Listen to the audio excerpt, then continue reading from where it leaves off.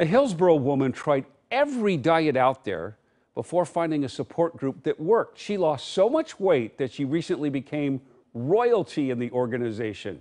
Jenny Hansen has her story in tonight's Positive Vibes.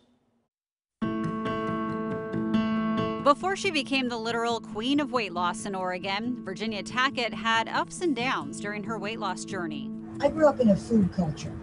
We ate for every single occasion, and I was overweight from the time I was a very small child. Virginia says it wasn't until 2013 when she had decided enough was enough. She was done with fad diets. Disgusted with myself, and I knew that I was retired and had the time to devote to taking care of my health.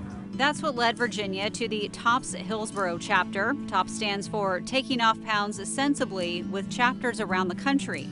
Rick Danforth lost over 100 pounds and is now the president of TOPS. Give us a chance to give you some tools that can turn your life around. The website, the TOPS News, learn how to read labels. You have to be willing to put in the work, but TOPS is willing to do it with you. TOPS prides itself on low membership fees, and Virginia says for each meeting they talk about what they've lost or gained, and it works as a support system. I'm laughing because your sash, I think you're so small, your sash keeps falling down.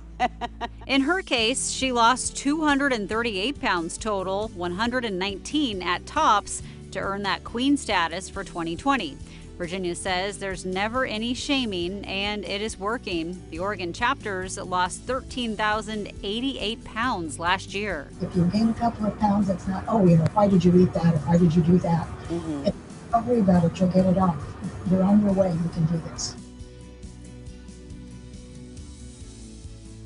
Quite an accomplishment. If you'd like information about local TOPS chapters, we have a link to that, of course, at coin.com.